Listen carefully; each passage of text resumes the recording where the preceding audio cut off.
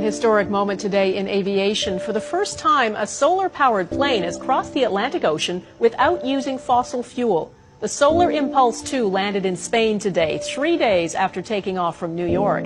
As Eric Sorensen explains, what was once thought to be impossible is now a reality.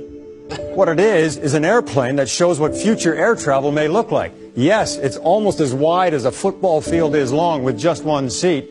But just as the Wright brothers couldn't carry passengers, Solar Impulse represents the first steps in solar-powered flight. And to prove its potential, they began flying it around the world, from Abu Dhabi last year, with stops in India and China, then across the vast Pacific. Remember, it has no fuel. It then was on to the United States, hopscotched across America, powered only by the sun. And now it has crossed its last ocean, the Atlantic. Not much further to go. Astrolabes were designed for a geocentric universe, and they are as accurate as the path of the luminaries themselves. This is a geocentric clock based on the Earth being the center of the universe, not the sun like we are told by mainstream science. This is the oldest working geocentric astronomical clock displayed in Prague. They recently changed it and added a globe, but the mechanism inside is still geocentric.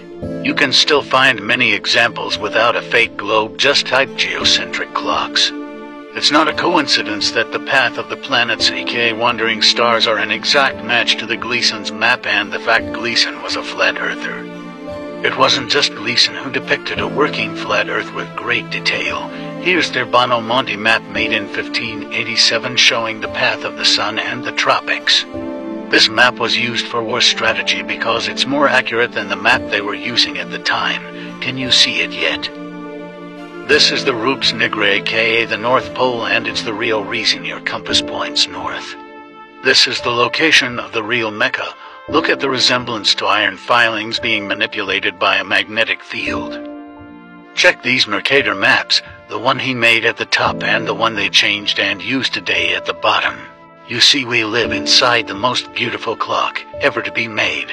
This is what the globe lie is hiding from you because clocks cannot make themselves. Follow and bind your mind and sub to my YouTube for more like this.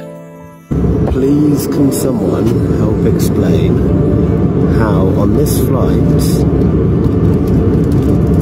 the moon is below the horizon by quite some way?